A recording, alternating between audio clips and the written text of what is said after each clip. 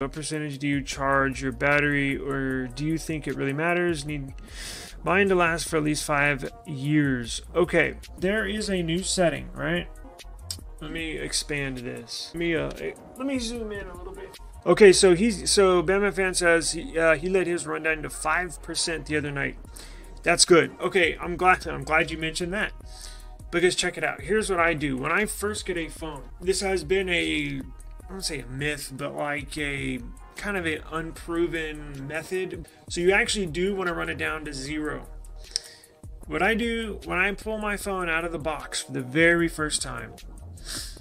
Now, there's 2 ways of doing this. You need to get it down to 0. But there's 2 ways you can go about it. Because you want to drain it, you want to deplete the entire battery, and then you want to charge it up to 100%. But when you deplete the battery down to 0, you can either pull it out of the box, run it down to 0. So if you pull it out and you turn it on and it's like 86%, you can run it down to 0 from there. Or when you take it out of the box, at some point you can charge it to 100, down to 0, and then back up to 100. Point is, you want to give the device a full battery cycle from 100 to 0 back to 100. That not only it's been proven, it does help prolong the battery life and allows your phone to really zero in on the battery health and how to properly and accurately examine your battery health throughout the device's usage, right? So even if you got it down to 5, like the other night, you probably had the phone for 10 days, a week, something like that. It's still okay to run it down to 0 and up. It just as long as, look, and you don't have to, but that is best practice. And if you are going to use it for 5 years, I would 1000% do that. So whenever you can, you don't have to do it like immediately, but maybe over the next week or so, I would run it down to 0 and then charge it up. Or you can charge to 100 when you unplug it, let it run to 0 whenever that is. Hopefully it's around bedtime, and then charge it back up to 100. But Samsung put this brand new setting in their devices, I think you had the Note 20, right, Ultra? I think it was probably implemented in there as well. Not these brand new settings, but a previous setting. So if you go to settings and then search for battery, let's see, let me zoom in on here. Where do we go? Battery protection, I believe. Yeah, so should I do it now since I've had it for a week?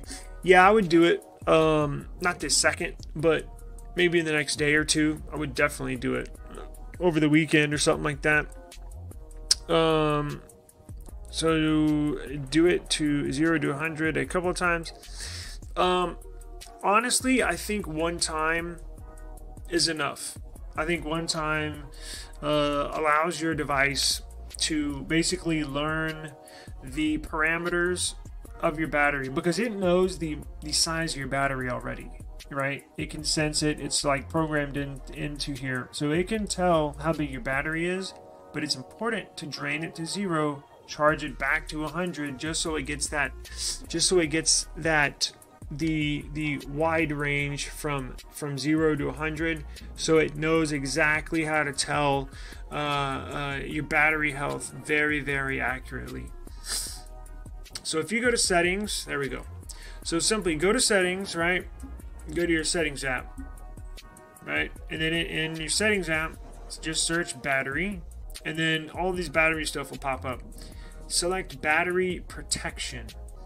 Now, in here is where you can activate protecting your battery. So it says keeping your battery at a full 100% charge for a long time can reduce its lifespan. Choose an option below to protect your battery and make it last longer. Now, I was just going to get into that. The good old 80%. So when you activate a battery protection, if you plan on having yours for 5 or more years, this is if you want the very, very best option to absolutely prolong your battery life. Look at the very bottom option right here. Your battery will stop charging when it reaches 80%. So that means it'll go down to 0 and die. And then when you plug it in, like if you go to sleep and you wake up in the morning 8 hours later, it's only at 80%. Now, that theoretically, and it has been proven, does prolong your battery life if you only charge it up to 80. Now, don't get me wrong, these are smartphones, right? So if you do not have that activated, right, and you're going 0 to 100, 0, or down, or 5, back up to 100, or if you plug it in at night and your phone's at 100 for like 6 hours like me while it's plugged in, it's not necessarily charging. What it's doing is the chip inside here, the power where you plug your USB Type-C, it knows your device is at 100, and it's not just going to sit there taking all that power in at 100 while it's still at 100 for hours. It's not going to do that. Now, if you remember the exploding phone fiasco with the Note 7, Samsung learned a lot about that. It's almost a gift and a curse, almost, because they totally revamped. Remember, they recalled all those phones. We got 2 of them, and we had to send them back, right?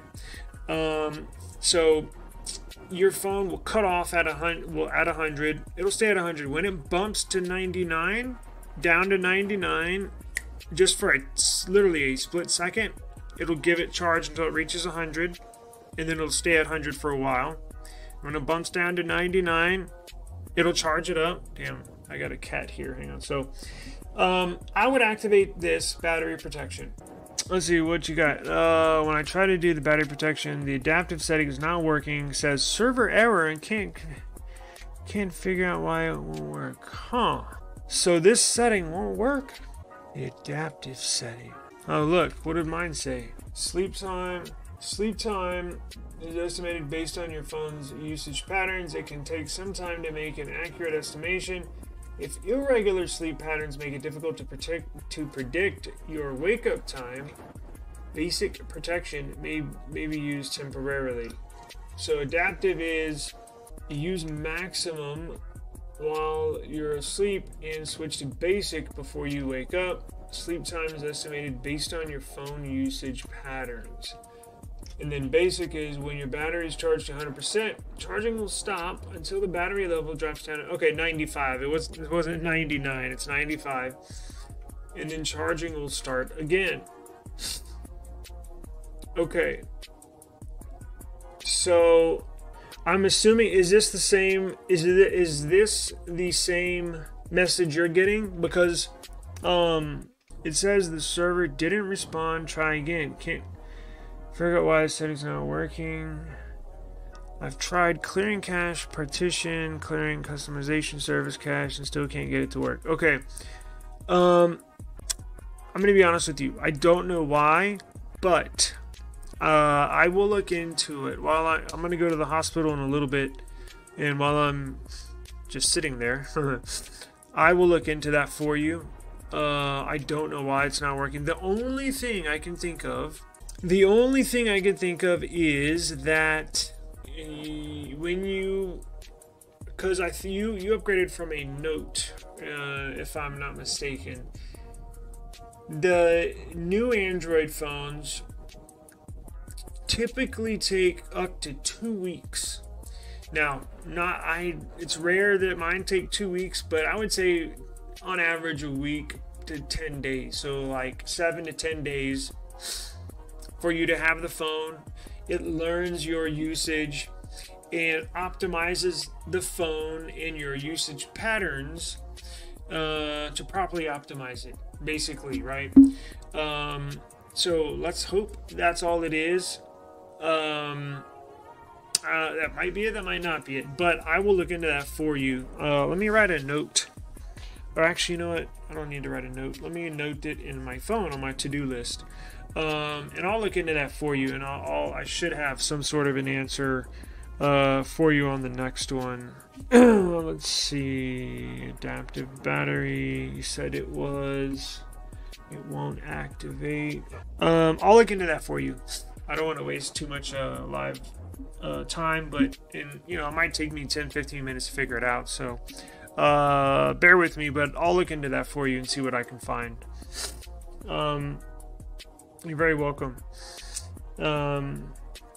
But that is the Samsung battery feature. Now, in the older phones, mainly S23 and on, they had, I believe, two. Do I have my S23 is my webcam, so I can't compare. Maybe I'll do a video on it, but I think they added a new feature in here. One of these is new, I know that. One of these three options is new that was not there on the previous models. But I'll look into that for you. In fact, I'll do that today, and then I should have an answer or some sort of information for you on the next one.